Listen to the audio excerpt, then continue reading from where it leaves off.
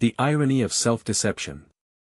My belief in myself is a small tendril of smoke, rising from a stamped-out fire of hope, shielded from view by a darkening cloak, of the sort of despair only loss can evoke. Watching it snake away until it's out of sight, knowing I lost it somewhere in the frigid night. Without it there is nothing I can do to make this right. Still it dwindles away in sync with my resolve to fight.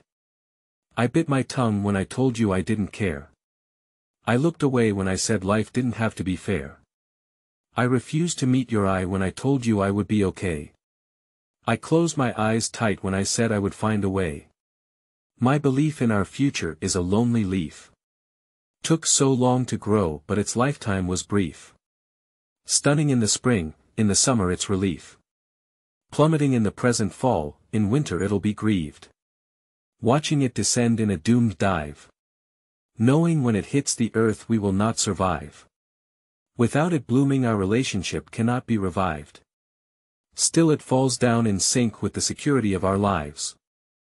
I stumbled on my words when I said I could pay my debt. I remembered it so clearly when I told you I would forget. Hell, I held a strong grudge though I said I could forgive. I died inside when I told you I would learn to live. You saw right through my splintered struggles. To convince myself I could get through these troubles. It was you I lied to, but myself I deceived.